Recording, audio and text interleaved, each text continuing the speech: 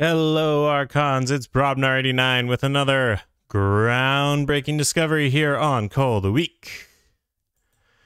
Cracking into a brand new display today. Let's go ahead and see what we've got inside. Well, I'm guessing that there's going to be 12 decks inside, but what kind of decks? What will they be? Oh, upside down. And backwards? What's going on, display? Whoa, they're just putting in all kinds of ways here. Maybe that will improve the quality of the decks. Maybe the backwards ones are evil twins. That is, I don't know. Some of the packaging that I've seen out of Dark Tidings so far seems like it's been a little bit rushed. To put it generously. Very interesting. All right, well, we'll turn this guy up, right side up, and we'll go ahead and see what is inside here. I have had some comments about the relative size of my hands to the cards. I would like to point out there is some, perspective going on, but also my hands are kind of big. So just throwing that out there. All right, looks like this is the Archon card side, so we'll flip. Here's the name, sticking up. Countess, Ghosttense, the Aimless Warrior. Okay, the Aimless Warrior. Countess Ghosttense, the Aimless Warrior is a Saurian fish shadows deck. All right. The dinos and the fish allying with the thieves. Ooh, can't even get my tool in. Oops, don't show that. Can't even get my tool in the top of this one. Going for the bottom on this guy here. Countess Ghosttense, the Aimless Warrior. All right. Let's see what is inside. We'll leave those there. Alrighty, starting off with Swallow Hole. Now I'm going to go ahead and change the way that I'm doing this. Commons, I'm not going to read it anymore. This is a rare, so I'll go ahead and read it. Just because I think the set has settled in and I'd like to do a little bit more analysis of the decks and a little bit less reading of the cards. So this is an action, play only if the tide is high. It reads, play, choose 2 creatures, purge the chosen creature with the lowest power, and give +1 power counters equal to the power to the other chosen creature. So it's a nice way to remove a little threat on your opponent's side and boost up the power on one of your own creatures. Yeah, interesting.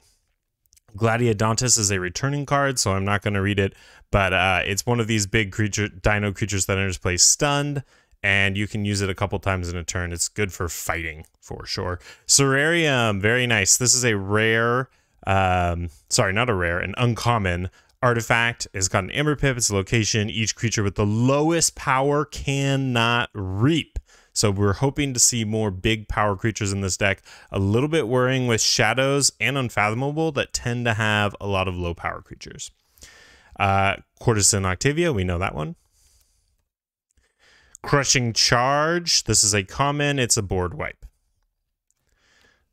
A second Crushing Charge, okay, so lots of low power creature hate in this deck so far. Again, I'm a little bit worried with our Shadows and Unfathomable. Decadence, also a common, so you can use it to either, basically like a Golden Spiral, exalt ready and use, or move 1 amber from a creature to another creature. Vita is another common. Exalt a friendly non-Saurian creature, and then you can reap with it. Second Vita. Ostracize. Lose an amber, and if you do, you get to purge a creature. That's a strong card. Getting rid of some of your opponent's creatures there. Reach Advantage. This is going to capture 3 if the tide is high or you raise the tide. Spoils of Battle. All right, a classic returning card. Very strong amber control here. We do have the 2 Vitas that will, put amber on creatures. Decadence puts amber on your own creatures. Reach Advantage, and to Octavia too, but not a lot of dino creatures. You want with this Cerarium, you want a lot of big creatures here, and so far we've only seen 4 creatures total in the house. And that's it. That's the whole house. So, a little bit concerned. I mean, 2 crushing charges is good to just clear out any annoyances on your opponent's side, and Swallow Whole will make your stuff even bigger and harder to get rid of. But yeah, just a lot of actions and not a lot of pips and not a lot of creatures. So Amber Gen looks like it's low. Mole is a fun card. We know Mole from previous sets. It's a rare. It's an artifact. It allows the opponent to spend Amber on that creature. Very neat. Hand Cannon is an upgrade. This creature gains Skirmish and Fight. Move 1 Amber from this creature from the creature this creature fights to your pool. So 2 ways to get the Amber on your opponent's creatures here. Interesting. Lil Nif. We know Lil Nif from before, so that goes well with the Gladiodontus because he likes to fight. But not a lot else so far. I mean, it goes well with the Hand Cannon as well because it makes things into skirmishers, so that's good. Monty Bank, 1 power creature. Play, you may exalt Monty Bank up to 2 times. Action, steal 1 for each Amber on Monty Bank. So this goes really well with all the capturing we see in Saurian because you don't really want to exalt it unless you can keep it super, super safe. You don't want to put Amber out there to steal from your opponent. It's kind of a silly to maybe steal later, right, from your opponents. It's kind of a silly thing to do to exalt it twice, and then it's got 1 power, and it's like just gonna be dead. It's not even elusive or anything. So if you can capture onto it instead and then go back into shadows and use it, you're in a much better spot. Hard Simpson is, of course, the creature that when it gets damaged, it steals. Depending on the tide, it steals for you or steals for your opponent. Second Hard Simpson, so we're going to need to see some pinging damage for this to be viable here. Hobnobber, of course, the creature that has an action steal 2 if your opponent has 6. Jackie Tar, it does some damaging to your opponent. Mug, now that'll work with Hard Simpson. It's got an Amber Pip, and you move Amber from that creature to your pool and deal 2 damage, so that you can hit your own Hard Simpson there and do some damage to it and make a steal. But we're gonna need to see some more pinging damage to make this viable. One-Eyed Willa is a 2-power creature. It's got Fight and Steal, and it gains Skirmish and Elusive when the tide is high. Walk the Plank, either stealing or damaging if your opponent doesn't have any Amber. A second Walk the Plank, so some more stealing potential here. Yikes, this Shadows house really lacks the support for the 2 Hard Simpsons here. Yeah, like I said, the Lil Nif has some potential. Monty Bank has some potential. I guess One-Eyed Willa with Lil Nif is pretty good if you can keep them both around for a turn to go back into shadows, at least a turn to go back into shadows. Walk the Plank, stealing out of hand is great, but I'm a little concerned about this deck here. All right, let's see what the fish have to offer. This is a really fun card. It's a rare artifact, got an Amber Pip. Sabog's Thingamabob. I think this is the first one of these I've opened. After your opponent forges a key, exhaust each creature they control. Really cool. You know, it's only going to fire 2 times maximum in a game, but it's just a strong effect, a strong pace effect, really slows your opponent down after they forge that key. And then if you have any exhaustion hate in your deck, oh no, wait, that doesn't actually matter because they'll still have a chance to ready. I was going to say if you have exhaustion hate, you can exploit it during your turn, but they'll forge the key during their turn, and then they'll be able to ready during their ready card step. I guess if you like hit their key frog or something and they exhaust, they forge the key and exhaust, and then you can hit everything with your exhaustion hate, but That seems very situational. Here's a great card, Chosen One. It is a rare 9 power. Instead of readying creatures they control during their ready card step, your opponent deals 1 damage to the Chosen One for each exhausted creature they control.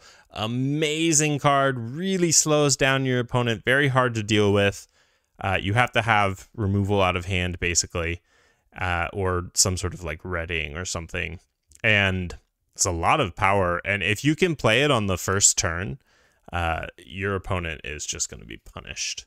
Sleep with the Fishes. There's that exhaustion hate, so that goes really good with Chosen One, right? They can't ready anything, and then you blow it all up on your next turn by destroying each exhausted creature. Valocanth also goes well with Sleep with the Fishies. 6 power. While the tide is low, Valocanth cannot be used. Fight, reap, exhaust an enemy creature and each of its neighbors. Really nice.